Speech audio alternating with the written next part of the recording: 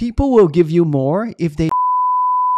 Babies are awesome. They tell you exactly what they want. Milk, poo-poo, sleep, they just yell it out. There's no guessing game. So if you want to build successful products, I feel like you have to turn your audience into babies as well. Basically, get them to tell you what they want. In this video, I want to show you how I automate collecting all these signals, feedback from my audience, and you don't even need to chat them up all the time. I feel like a lot of entrepreneurs, they're just playing the guessing game. I think they need this. I think they need that. In my career, I definitely made so many of those mistakes. But of course, other than what I'm telling you today, there's just so many ways to get this data. Like for example, you can set up one-on-one call and you can have a casual chat with them, the so-called user interview. But you can also build in public and try to throw out this open-ended questions and ask your audience how they think about this. But then I realized there's even a better way. People will give you more if they need something from you, or they know that once they give you this information,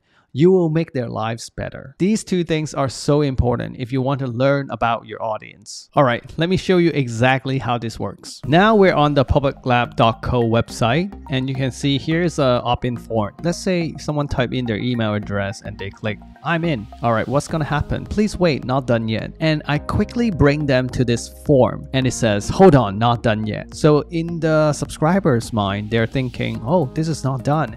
And Kevon is telling me that he's not going to send me some random emails.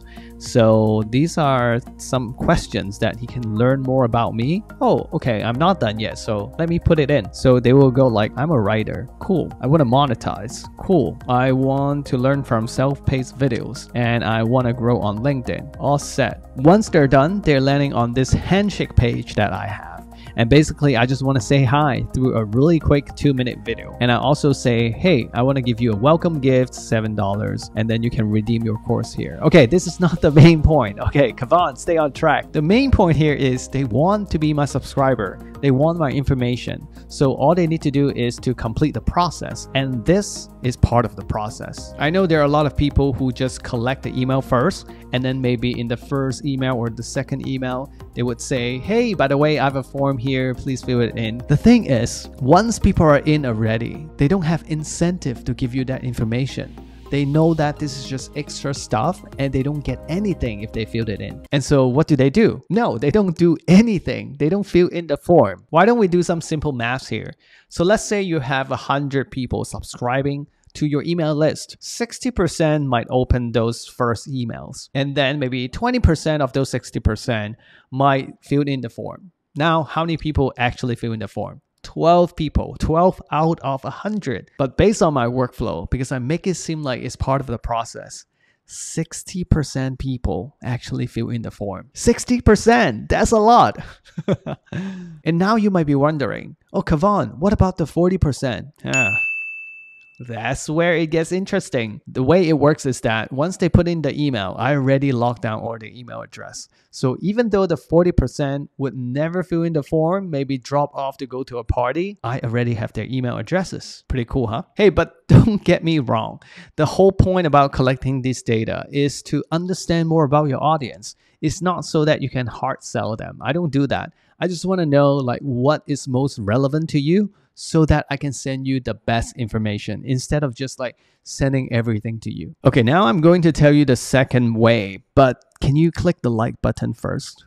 I think you liked the video, right? All right, so here's the second way. Let's go. All right, here we're looking at a free event that I'm running almost every quarter. It's called the Build in Public Bootcamp. So this involves running an event, something that is high value that can give out some of your philosophy, framework. And the neat thing about this is absolutely free. So it's a great way for me to connect with my community. Once they click register, they don't just put down their name and email, which a lot of people do it. Look at this.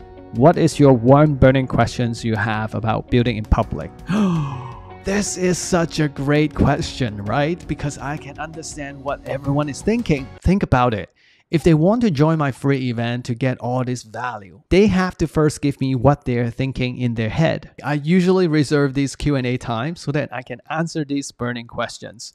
So people really wouldn't lie about it. They would just be honest. But also think about it. I run this 4 times a year, and on average, I get maybe 200 people registering. That's 800 data points in a year. How many conversations do you need to do to get all these data. That sounds pretty good to me. But I have to warn you, like a lot of people, once they learn this, they would go crazy greedy and they would type out a lot of things to ask their audience. That's not going to work. You can see from my two examples, they each take maybe less than 15 seconds to fill in. That's why people do it. You don't want to make it like a survey. Everyone hates survey. And this is how successful entrepreneurs build their businesses. Okay, so if you like this kind of tactical videos, maybe you can subscribe to my channel so that I can share more with you. And I'll be asking you some questions after you click the subscribe button.